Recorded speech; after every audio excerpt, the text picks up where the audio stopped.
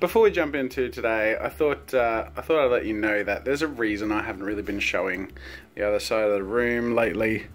There's my unhung play button, and there's all this crap and rubbish everywhere. It's a bit cramped in here at the moment, and a lot of this is stuff that's going to be going in Studio 2 that, you know, I just haven't organised myself in here, and I haven't shown you it because I've been just working away on this side, which is slightly less chaotic. I'm trying to shelter myself from the turmoil of dealing with this crap yet. Also, Lily has my shirt! Yay! You're the first person to buy the new shirt and share it with me. Thank you so much, Lily. Speaking of shirts, today is shirt day. So I know over the last couple of days I've ebbed away at some shirt designs, and I gave you a glimpse at one a couple of days ago. Today I'm going to finish up 3 designs, one of which you've seen, and I'll show you the 2 that I've done, and then I have one more that I've got the concept to and that I'm going to be working on and finishing up. It's about 1:40, so I'm hoping I'll have enough time to finish that before the end of the day. This is the one you've seen, Choose Wisely. It again is a nod to the Indiana Jones scene with the cups, but this time we have art supplies, and this should be available in a variety of colours, quite a wide variety, pretty much everything except for white because of the text.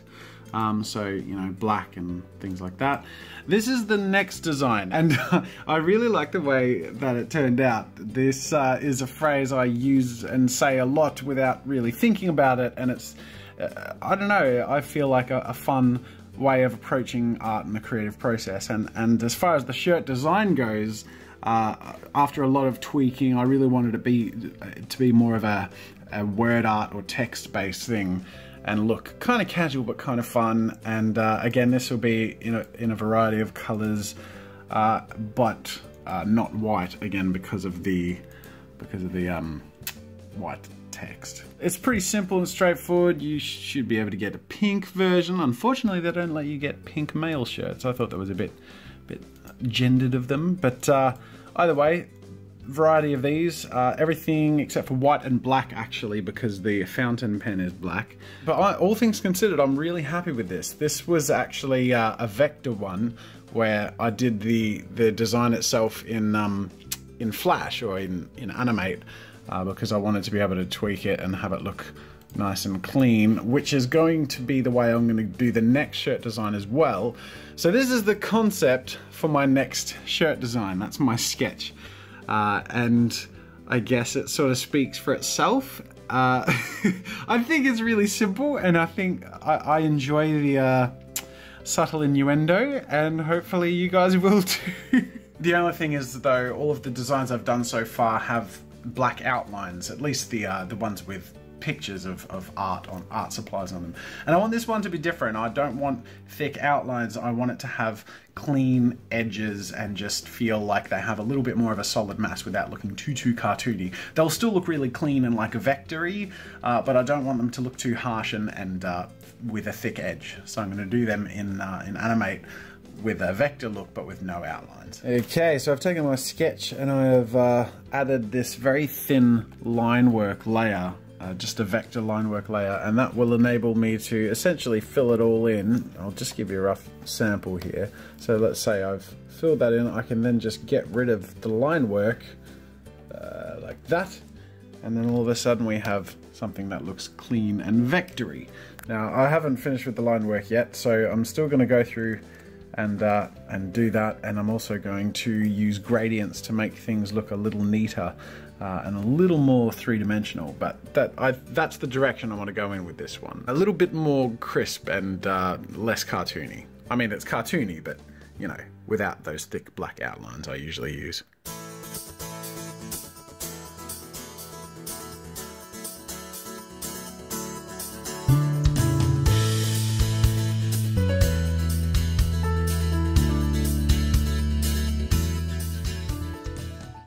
Warning, parents, warning, the word penis will be used.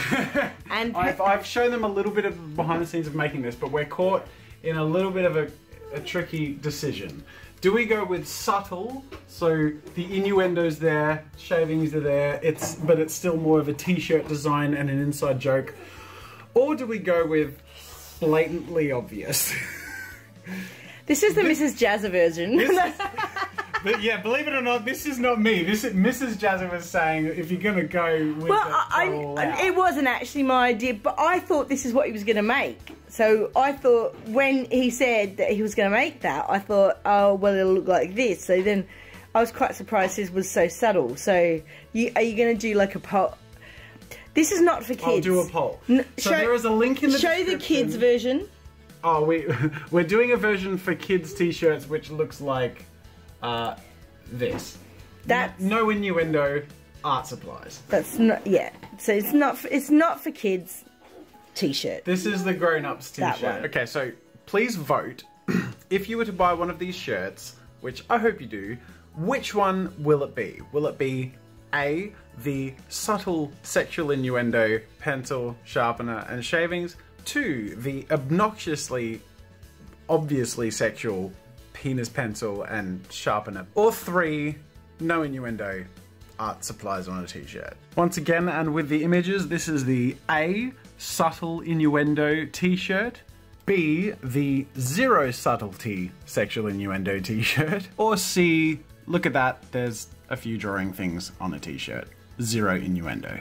Please vote, and please, when you vote, think along the lines of, would I buy this shirt, and if so, would I wear it to the shops? Would I wear it on a daily basis and enjoy wearing it? Think of it from a practical perspective. If you think it's humorous enough but subtle enough or whatever, I don't know what your approach is, but vote with that in mind rather than just trying to troll and pick a goofy one that you wouldn't actually buy. Go vote. Share your feedback in the comments on the other shirts that I've shown you today as well. I'm very interested on what's your favorite. What ideas do you have for future shirts, and what do you think of the ones that we've got so far? What improvements could be made? Anyways, I think I'm going to wrap up today's vlog. I got 3 full shirts done in addition to the 2 that are up, and I'm pretty happy with that. I guess you could say I really like the way that turned out. Huh? Huh? Huh? Anyways, all that aside, I'm going to wrap up with the question of the day. The Doctor's Whovian asks, once Studio 2 is complete, do you have an idea / plan as to the first thing you will want to do in there? Or will it be a spur of the moment kind of thing? The first thing I want to do is a tour and show off Studio 2. Maybe content might come slightly earlier if there's something lined up. There's a few mixed reality things that I'd like to do when this kit arrives, which I believe is being sent out in the coming week. So, mixed reality should be happening maybe a month from now, at the latest, hopefully. In answer to your question, aside from doing a studio tour ASAP, I have a couple of content ideas. One involves painting on a canvas, another involves the review for the Mobile Studio Pro, but getting some really nice product shots in the cool new space, but with like lighting in the background and all that stuff. Yeah, there's some things, but honestly, I think it's going to be really improvised. I think it's just going to be having that cool space and, for the most part, playing it by ear, but with the few pieces of content I have stewing and lined up. So a mix of both. Anyways, that's it for today, ladies and gentlemen. Remember to vote on that immature poll. Otherwise, that's it for the work week. Man, that goes by quickly. I guess that's it for our time in the office, so thanks for watching. Goodbye, you crazy, chaotic mess. I'll see you next week.